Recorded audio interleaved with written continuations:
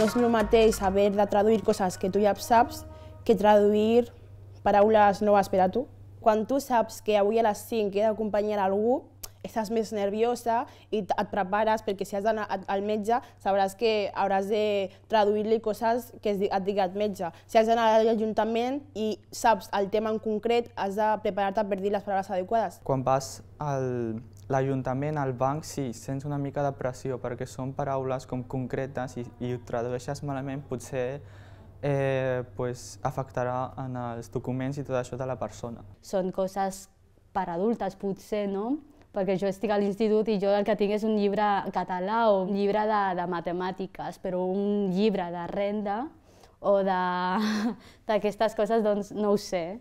Quan hi ha paraules molt difícils, en aquest moment tot passa molt ràpid, perquè tu estàs allà i no saps què dir-li i t'estan demanant que tu ho intentis i ho intentes, però en aquell moment tot pasa muy rápido y todo es muy estresante. A veces traducía, porque yo no soy traductora profesional, o sea, a veces le traducía a la señora algo y quizás ella se quedaba con la duda, pero como yo he entendido perfectamente lo que ha dicho la doctora, pues es como, era un poquito difícil.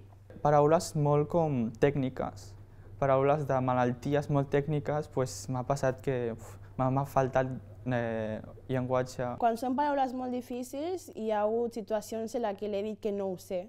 I et deia, doncs, és que no pot ser, tens 16 anys i has de parlar bé l'idioma i ara què fem, i tu no podies donar les solucions perquè si no ho sé, no ho sé.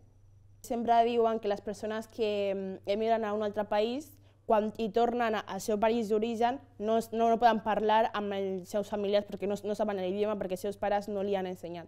A la meva edat he de saber bé l'idioma i he de conèixer els meus orígens.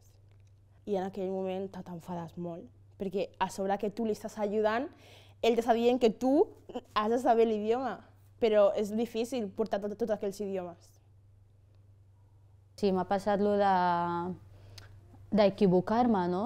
De dir, ostres, això no ho he explicat molt bé, amb un advocat. El pitjor és aquest. Sí, que no sabia què fer i dic, ostres, ara és el meu problema, no? Perquè jo estic allà al mig i he sigut jo qui ho ha dit, no? I a més és amb un advocat que em podria dir, que sé, coses, no? El que vaig fer és trucar a l'advocat i s'ha pogut arreglar. Però sí, són coses que passen quan em poso molt nerviosa i dic, ostres.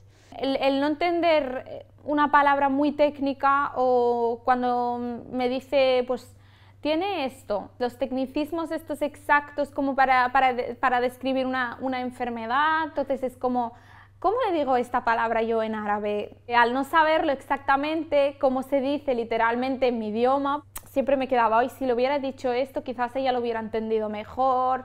En mandinka hi ha paraules que no existeixen, que es barregen amb el francès. Per exemple, la paraula examen, si jo li dic a una persona que normalment en el Senegal es parla el francès com a llengua oficial a les escoles, ell m'entendrà.